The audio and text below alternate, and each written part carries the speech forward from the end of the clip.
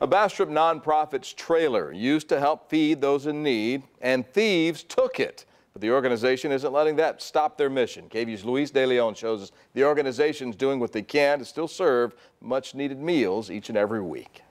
Would you like some hot chocolate? Every week in Bastrop County, you can find volunteers with Feed the Need missions, giving food to people who need it. Just serving people burgers and hot dogs and just sharing God's gospel. But what you see here today, the grill, the propane, most everything is borrowed. They'll usually use their own trailer with their own supplies.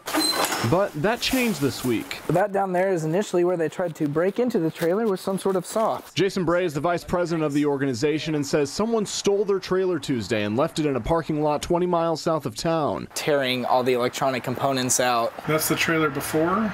And that's it now, not knowing who did it or why. All the marine batteries, all the solar-powered stuff, the LED lights themselves, and then all of the cooking supplies that we keep stocked for our weekly sites. And much more, including money from their donation box. This trailer is what feeds all the people. It's the tool, it's the resource that we have to go out into communities to build those relationships. They're now asking for donations to get their trailer going again and to continue serving thousands of meals every month. I would say this is a bump in the road. I pray that whoever did this, that they find help that they need. In Bastrop County, Luis De Leon, KVUE News.